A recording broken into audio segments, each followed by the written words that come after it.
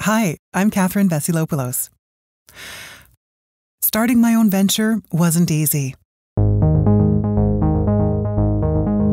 After a decade working in the corporate world, I realized that so many things were out of my control, like layoffs and changes in direction.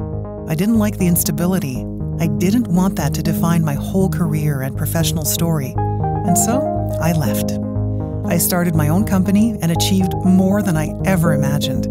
Now I'm on a mission to share stories from extraordinary entrepreneurs who are changing the world and who never gave up on their vision. This week, I had the pleasure of sitting down with Chrystal Toop. She's the founder of Blackbird Medicines, a Canadian indigenous spiritual and cultural wellness practice. She's also one of the most resilient people I've ever met. This episode isn't for the faint of heart. Chrystal was born in Marathon, Ontario, and raised amid complex family dynamics and troubled neighborhoods. Her story reveals the intergenerational impacts of residential schools. Her great-grandfather's experiences in a residential school set in motion a series of events that would affect her family for generations. In the face of incredible challenges, Chrystal has always found the courage to keep moving forward. She looked after her siblings at a young age. She navigated the turbulent waters of financial adversity and transient living. And through all this, her journey was filled with conflicts, choices, and discoveries. Listening to Chrystal talk about her journey was an experience that I won't soon forget. She emerged from impossible circumstances, overcoming homelessness at a young age to start a family, and eventually finding her sense of purpose as a talented indigenous storyteller.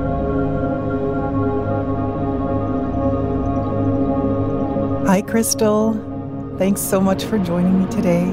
Thank you for having me. I think you're one of the most interesting, fascinating people we've had on the show so far. You have done a lot in your life, and it's so interesting and varied. I would love for you to tell us a little bit about who you are and what is your current job? What do you do?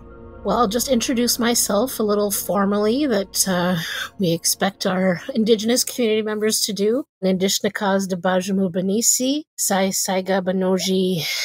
My name is Chrystal Toop, and my traditional name is Story Healing Thunderbird, and I'm from the Morning Grosbeak clan. And a little bit about me, I'm a member of the Algonquins of Pikwakanagan First Nation. I have Polish and French ancestry as well, and I am someone who is a registered social service worker. I call myself an Indigenous life spectrum doula, and what I do in the world is a lot of different things. I consider myself a community educator, a public speaker, so there's that storytelling, and I also love to write. So I have a lot of things I do, but they all kind of stream through one of those areas or another. It's wonderful. It's such a varied background and also something that all works together as well. I would love to hear about your childhood a little bit. Tell me how that was for you. I was born in Marathon, Ontario. I never lived there, but the hospital for where we did live was under renovation, so my parents had to make quite the trek to get to the nearest hospital for my birth in a snowstorm in January. So Northern Ontario in January is kind of legendary. My parents grew up in Northern Ontario. My father grew up in Smooth Rock Falls. My mother was in Karamat, Ontario. These are really remote places. And so my father was this French Catholic guy from a big old French Catholic family, and my mother was from a smaller family. Her father was an Algonquin man. That's where I get my community affiliation for the Pikwakanagan First Nation. The way they met was that my grandfather actually met my father and his older brother in a work camp, which is still pretty common in those remote communities. He invited my uncle and my father home for dinner after work one night, and him and my mother hit it off immediately, got very smitten very quickly, and before too long, they were married, and not much longer, I came along.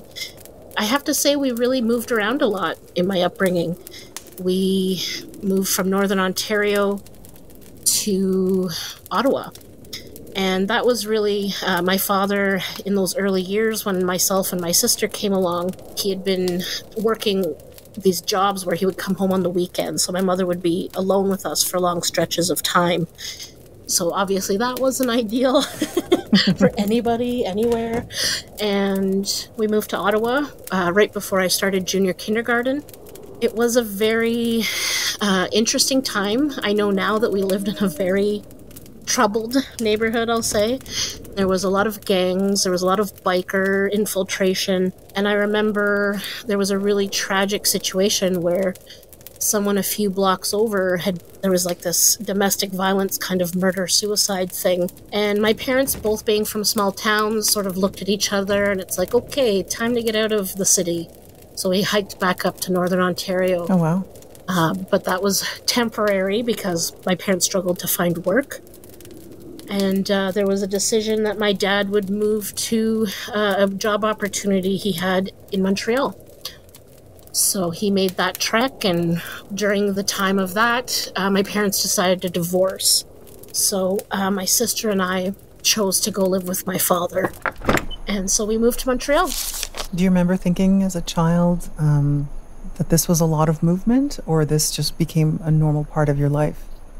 It was very normal, I think. I was someone in school who struggled a lot with bullying. Basically, I was a chunky kid. I'm a pretty thick, broad person in general. And when I was a kid, just like so many other young people, there was a big fixation on bodies and all these other things. And so I just experienced so much bullying. So when it was time to move, I was so ready for a new group of people. It's like, yes, get me out of here. And so life in Montreal for you, how do you compare that to Ontario? It was interesting. I found we lived right near this cool kind of forest that had trails, and there was a big focus I found on outdoor lifestyle, I guess. I noticed there was a lot more focus on environmentalism and, just vitality and healthy living. It was also a difficult time just living in a single-parent household. Of course, two girls with their dad. There was challenges there, particularly around, menstruation and things like that.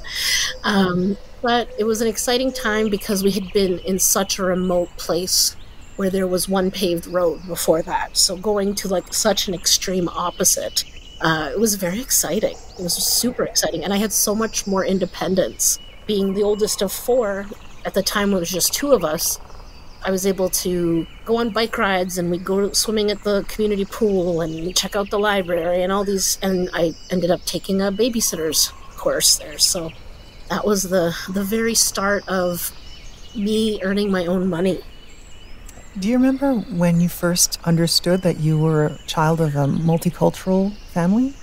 I think my mother had started to look at reclaiming culture, and our house being in Ottawa was a really important stop point for folks who were traveling to different political demonstrations. My mother has a younger sister and a younger brother, and her younger sister at the time was a university student. And I just remember going to bed just like any other kid and waking up to a house full of Native people sleeping on the floor. And of course, as a kid, I didn't know the difference between Native or not Native, but I was in this situation where I was playing on the playground, and I knew my mother had said, you're Native.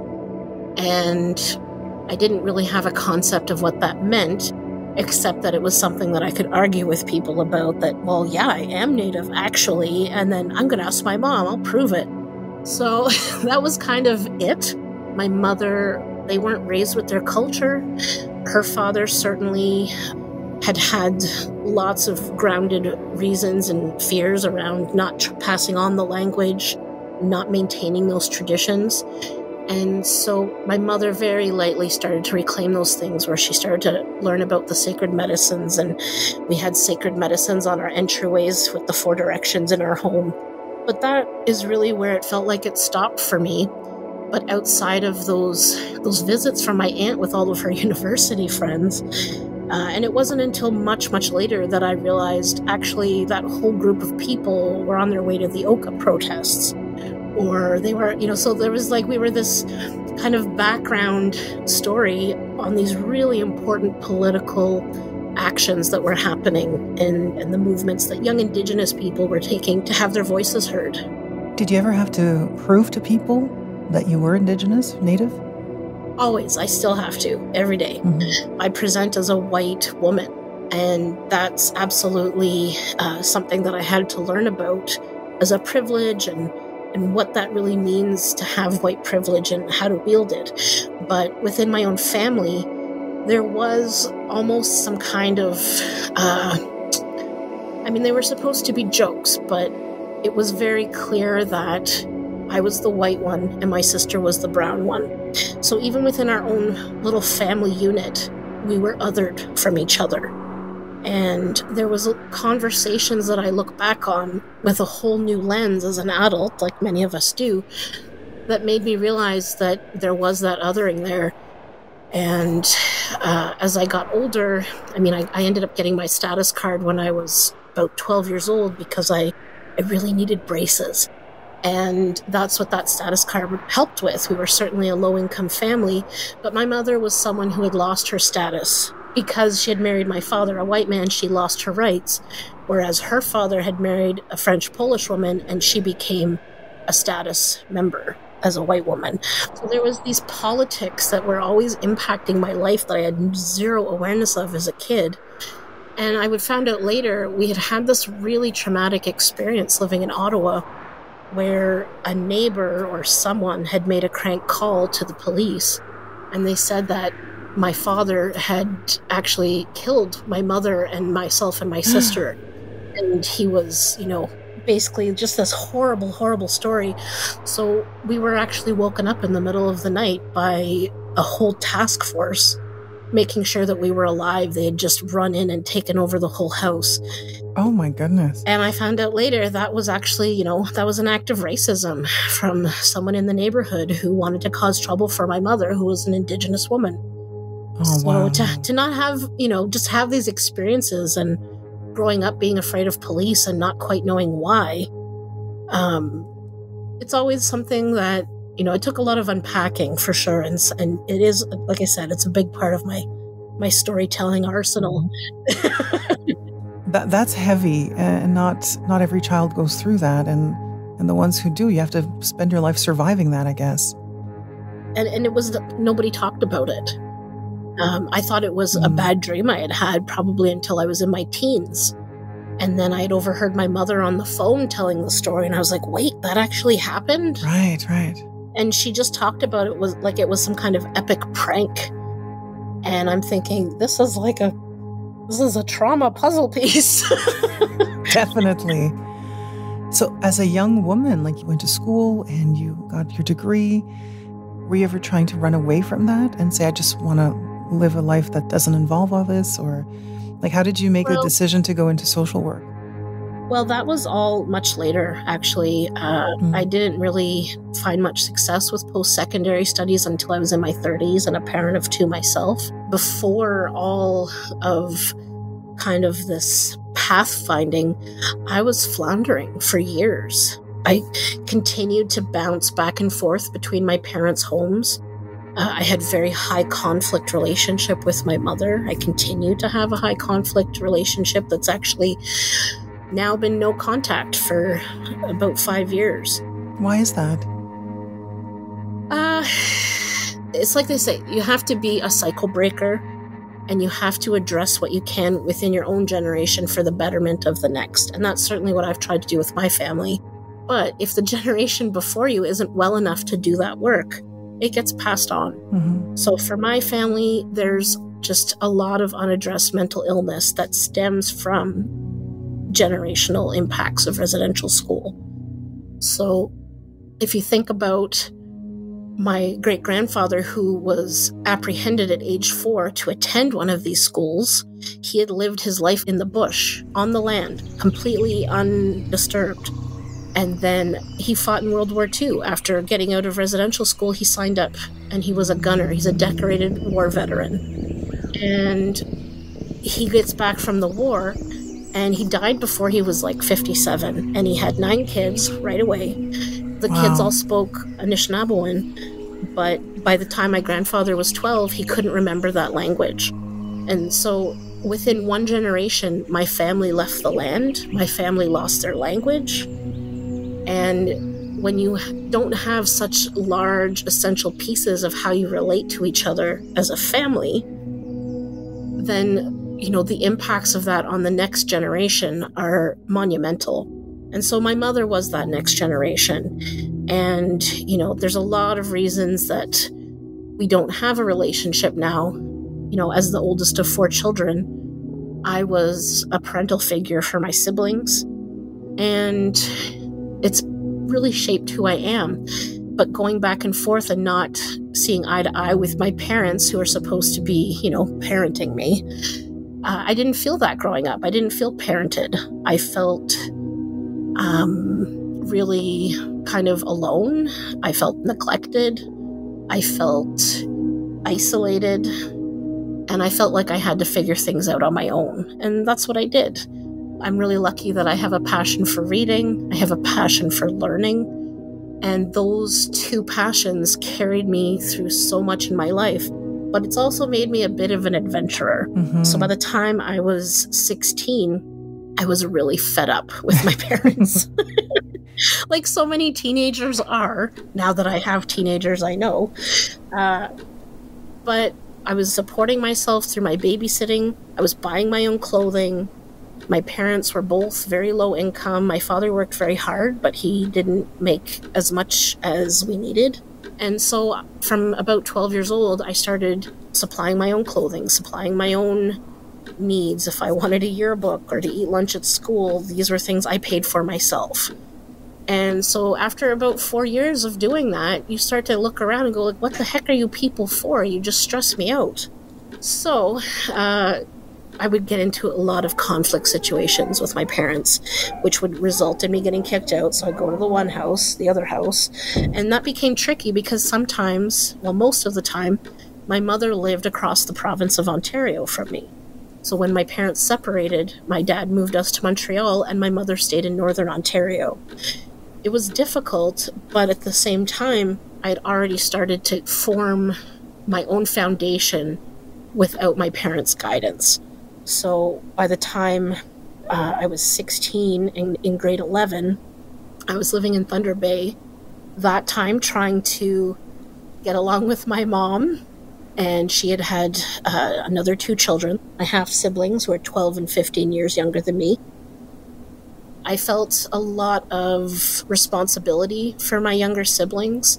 I often, you know, upon hindsight and reflection, I often made choices based on what I found were my obligations to care for my younger siblings. So my mom decided she was going to move up to Thunder Bay. She had moved to our town for the first time. We were very excited to have her living in the same town with us again, especially with our little siblings. And she didn't even last more than a year. And she decided, well, I'm going to move back up to Thunder Bay. And instead of losing out on my younger siblings again, I opted to go with her because my relationship with my father had deteriorated. So I found myself going to high school in Thunder Bay. And we lived in a very bad part of town. My grandparents lived close by. And just like always, just like everywhere I always was, I started working. And I didn't even complete my first semester of grade 11. But my mother kicked me out in Thunder Bay. And I was embarrassed to contact my grandparents for help. I was embarrassed to reach out to the supports I have. And I, had to figure it out on my own like I thought that I was supposed to do. So yeah, I was couch surfing in Thunder Bay in December. I managed to connect with a wonderful nonprofit organization, Operation Come Home. And because I was, of limited means, they were able to pay for my bus ticket to come back to Ottawa. And at least I had a place to stay with my dad. But that, again, was temporary. That time between surviving in Thunder Bay and coming back to the Ottawa area, I started what I call my street life chapter and started trying to survive on my own as a 16-year-old in downtown Ottawa. And I found a family on the streets. I found friendship and safety And that's something that a lot of people don't understand about homelessness. When you are living in that lifestyle, in that environment, you very quickly build trust with your peers and they look out for each other. There was something about street life, that the morals of it, the black and white of good and bad, that really spoke to me and how I wanted to live my life. I got stuck in street life for a while. I hated not having a place to sleep.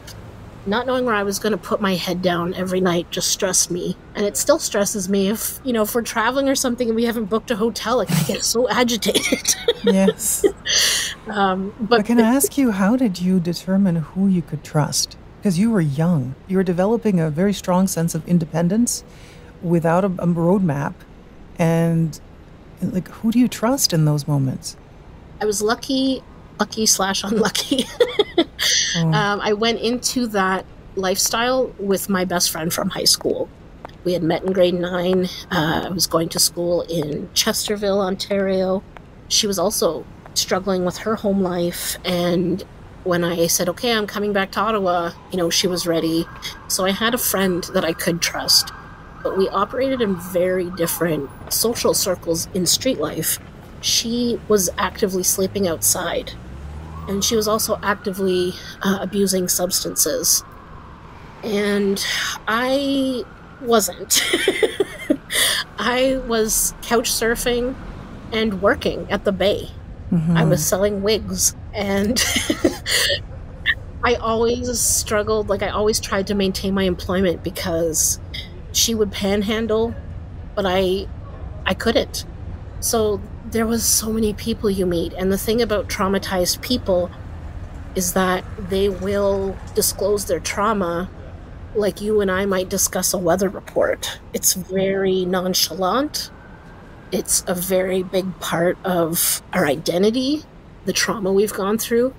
You kind of see the heart of people. And really, being 16 years old and meeting other people in that same age range, so many of them were group home runaways. So very many of them were children who had parents with addictions or who were neglecting them, and nobody was looking for them. So there was a lot of us who were surviving out there. And when you feel safe with somebody, it's very instinctual. For myself, my mother had undiagnosed and untreated mental illness. So quite a lot of my survivorship was gauging people's feelings.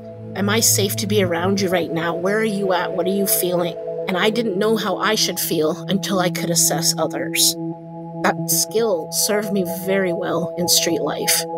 Who is a threat versus who isn't. So I had some good instinctual skills that I brought to that existence. And yeah, it sounds like it. Mind you, there was a few times I was just in these situations like, how did I get here? I didn't even consider these problems. I write about one activity where I was in a stolen car and we were on the highway and we were supposed to be driving to Cornwall for some reason. And I remember thinking on the highway, on the Queensway, it's like, nobody knows where I am. Nobody knows where we're going. If I don't come back here, they don't have to stop at Cornwall. We could end up anywhere. It just hit me over the head, I was in danger. Mm-hmm. So there was a lot of... Wait, hold on. How did you get into that car? Tell me. Well, it was a boy. It was a boy. I had and he actually became my children's father. He offered 50% of that DNA for me. He stole a car, then he stole your heart. That's it. It's a tale as old as time. Yes. But I find it interesting, the whole concept of bonding over trauma.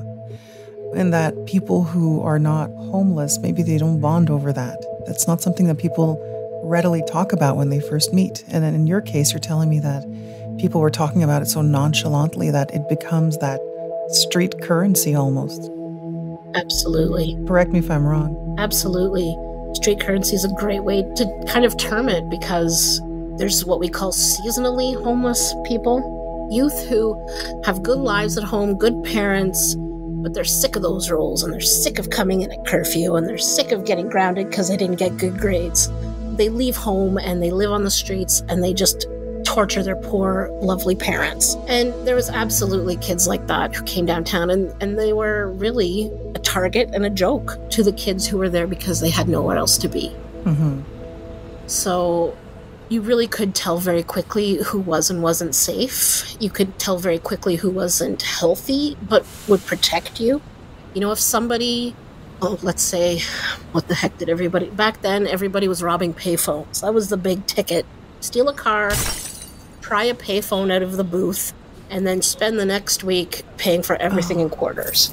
You know, it would take one person would have a windfall, and if we were all staying, it's one person's apartment, and there was 12 of us, that one person who successfully got this money, they would share with everybody. Oh, wow. Everybody would eat that night. Everybody would have cigarettes that night. Everybody would, you know, have toilet paper in the house. So there was real care offered in those times. I find that fascinating, because that person could have easily just kept everything to themselves, but instead they're still community-minded. Exactly. Even in the toughest of times. Absolutely. Wow. Well, how long did you do this? How many years? Oh, until I got pregnant. How old were you when that happened? I was 18.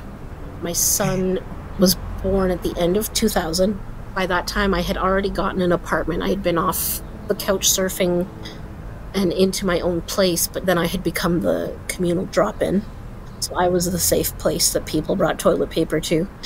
And my boyfriend at the time had gotten out of prison.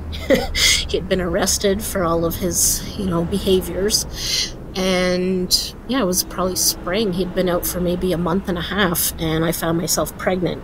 And pretty quickly, I knew that I wanted things to change. I knew that I wanted to, you know, it was different very quickly from looking after my siblings and making decisions based on their best interest.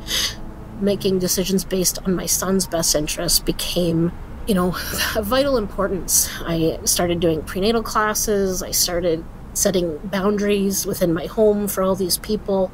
But it took time, and I also, again, these were the people that I had come to rely on for safety. You know, if I hadn't eaten in a day or two, this was the group of people who would make sure I got something in my stomach. It was hard to move away from that community, and I didn't completely extract myself from that community until my daughter was born, which was 6 years later in 2006. Okay. So a lot of the kids who had made friends on the streets, many of us started to exit street life by getting a home. The numbers of street kids were unprecedented. There was a lot of talk around the Safe Streets Act. Homelessness was being criminalized in a way that it hadn't been before.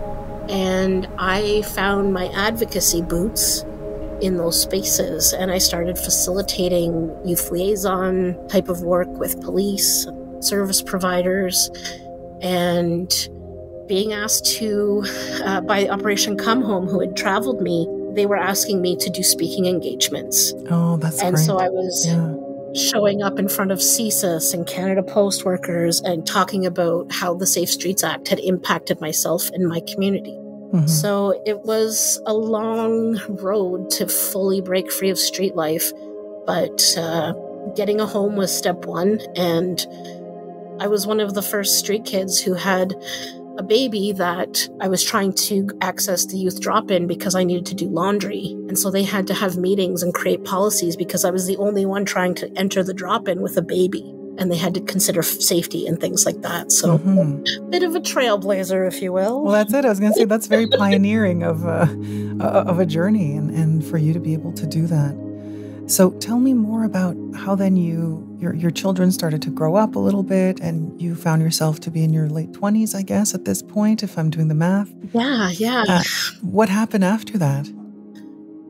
I managed to finally, once and for all, end this on and off relationship with their bio dad and set some things down that I needed to set down once and for all. But I still found myself in unhealthy relationships, romantic relationships. So that pretty much occupied the rest of my 20s, was these unhealthy relationships. I was in 2 long-term relationships, and I thought I was doing better because, hey, I'm not homeless. And hey, I make sure my kids have what they need and nobody's ever going hungry. And, I listen to them and I look after them and things like that. I've already broken away from what was normalized for me and created, like you said, those new pathways. Yeah. But I had no idea the work that I needed to invest in myself and in my own healing and my own wellness to realize the cycle breaking that would make up a huge part of my 30s and early 40s. At that point, I started working in Minwasha Lodge, the Indigenous Women's Support Center. My daughter was 2 years old, so I was 28, and I had a shiny mall college diploma, computer business applications specialist, which meant I was really, really good at Microsoft Office. And I became an executive assistant and a human resources assistant. And for the first time, I'm working 9 to 5. I got a car. I'm not working for minimum wage anymore. I'm working for double minimum wage. So it's very, very exciting. But all of a sudden, I'm faced with a flood of what does it mean to be an Indigenous woman? And oh gosh, it hit me like a ton of bricks. I was working in this organization and they said, well, Indigenous applicants are priority based on section blah, blah, blah. So I thought, okay, good. This looks good. So I applied and got the role. I did really well. It was an undefined role. I was struggling because at that time, my family didn't know about our residential school history in our family. It was a secret. And my family, we didn't talk about the ways that we had been disconnected from our indigeneity. So for myself, it's always been just like a fun fact about me. It wasn't something I felt that I embodied, or even that it was something that I was allowed to claim. So I'm working in this place with literally 40 First Nation Inuit Métis staff women. I'm participating in ceremony for the first time in my life. I did a sweat lodge and I learned about all these different parts of culture. And I'm, of course, helping the executive director and I'm her go-to person. And I remember clearly we had this one ally. She was a Métis lawyer who had written some really great papers and in collaboration with the organization. And she was presenting on one of these papers. And it was very statistic heavy. And she's spitting out these statistics. 1 in 4 Indigenous women will be sexually assaulted. 1 in 5, 1 in 6, like all these different numbers, will experience domestic violence. And I'm soaking all this up, but all of a sudden I had to get out of the room because I'm having a full-blown panic attack and I had no awareness as to what was happening or why. And so I went into counseling and therapy and things like that. And I started to unpack it and have conversations with others in my workplace. I didn't find out about the residential school history in my family until about 6 years ago. So I was still very far from that knowledge. But all I knew was that these statistics had triggered me in a way that reading all these, reports and things hadn't. And it's because those statistics applied to me. Wow. Every statistic she shared, I had had relevant life experiences associated with it. Oh, wow. So it was strange because I identified with being a First Nations woman as far as my lived experiences. Right. But I couldn't pair that with I'm not allowed to be Native. I'm not Native enough. And so that's where I had to start unlearning and being surrounded by other Indigenous women who looked in all different ways, shades and shapes, learning about shadeism and how this is a tool in continue that infighting so that we're not stronger together because we're too busy fighting over who does and doesn't belong. So those were really important times for me to kind of get my head around being an Indigenous woman and also feeling comfortable to say that, yeah, I'm an Algonquin woman. Do you remember any experiences talking to these women in your work environment and what they were teaching you? Well, I mostly experienced questioning. And I understand now that that is part and parcel of being a member of the Indigenous community. Because I am white presenting, I have to position myself and say the names of my relatives and say the name of my community. But I was experiencing challenges because certain people thought I wasn't. I was making it up. And I experienced workplace bullying as a result until so-and-so realized, hey, she actually knew my auntie. And then she started being nice to me, has been nice to me ever since. So those experiences by itself taught me a lot about, like, there's a lot of protocol in First Nations communities. And that's something that I've always struggled with. You know, when I was doing my doula training, the facilitator invited her auntie, who was like this superstar neuroscientist type of Haudenosaunee, wonderkind, awesome matriarch. She said, you know, our ancestors were intelligent, and you descend from intelligent beings. And that was the first time at age 35 that I'd ever heard that, because growing up, the message is Native people are drunks. They're a mess. They're embarrassing. They're gross. Even as a street kid, I remembered telling a friend of mine, there was this one couple, and they were very, very street entrenched, and they were visibly Inuit.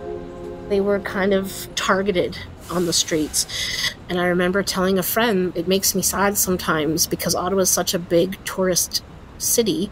People from all over the world come here, and it's bad enough people think Indigenous folks are extinct, and then they see an Inuit person on the street and they're inebriated, and this tourist is going to go home and think this person represents all Indigenous people in Canada. And you know, I've learned so much about the Inuit community since those days, and I'm really grateful for learning about how wonderful Inuit people really are. But that was something that stood out for me when I was learning about, you know, reconnecting. It was really just talking with others who are doing the exact same work. One lady talked to me, she was the head of the counseling department, and we had this conversation about how her mother had sold her status during the war because her children were starving. Yes. The Indian agent came around and offered her money, sell your status and leave the community, but you're going to get enough money to survive the winter with your children. And that's the choice that a lot of families had to make. You want to go to school and be a lawyer? Well, guess what? You're not Native anymore. You don't have any more Indigenous rights. So good luck with your law degree. So there's so many stories like this, and I had never heard any of them. Learning about residential school, learning about the 60s scoop, learning about colonization and what that looked like was such a huge journey. We all took history, in my school anyway, in Upper Canada. They had a paragraph that said, you know, how the Europeans came and saved the Indigenous people. And that was the paragraph, and then we moved on with history teachings. But my children's bio dad, he was a 60s scoop survivor. So he had been adopted out of Meadow Lake, Saskatchewan as an infant. And, you know, when we met in that drop-in for homeless youth, we were two Native kids who knew nothing about being Native. And he continued a trajectory in and out of correctional institutions. But my trajectory meant, how do I keep my kids out of those institutions? How do I to break the cycle? Exactly. And I remember getting pregnant with my daughter and finding out it was a girl. I felt devastated. Like, I don't feel like I'm a strong Indigenous woman. How will I teach her to be a strong Indigenous woman? And it's only now, many years later, where she's almost 20 years old, that I can say, actually, I'm crazy strong for an Indigenous woman, and I've given her a really good role model. So, if I do say so myself.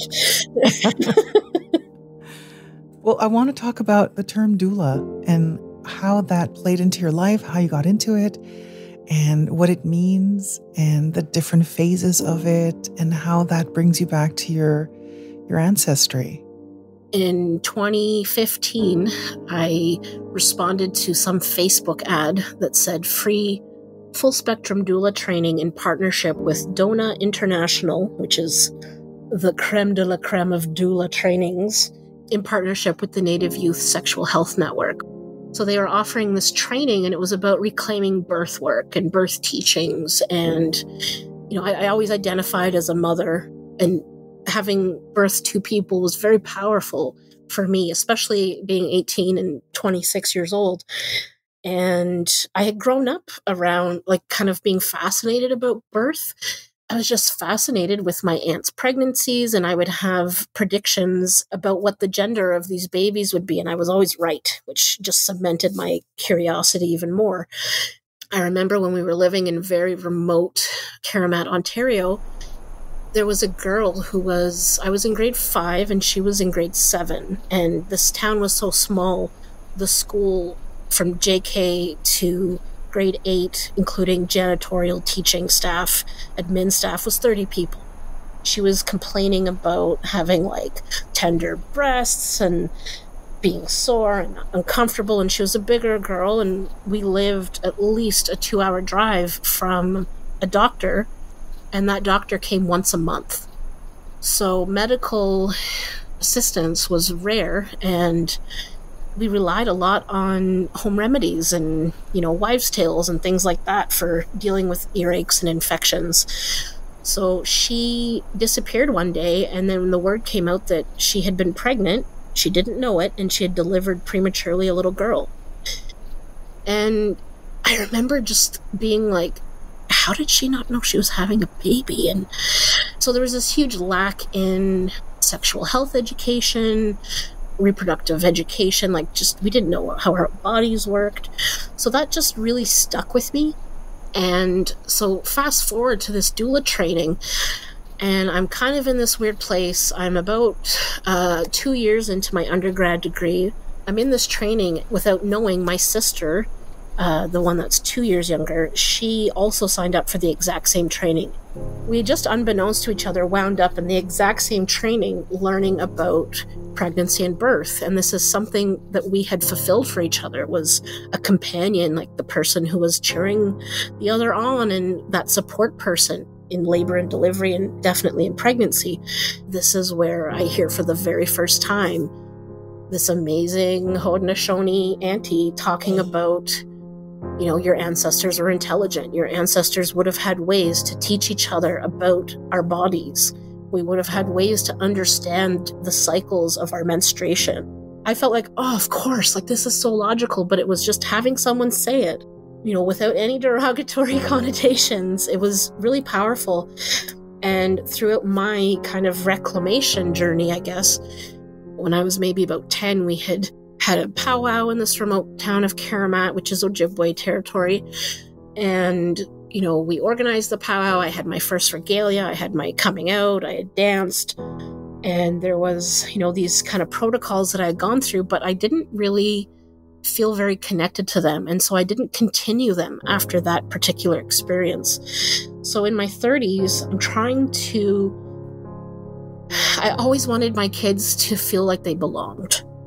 I didn't want them to go through the experience of saying, am I indigenous enough? I didn't want them to question who their community was and who they belonged to. I wanted them to know that.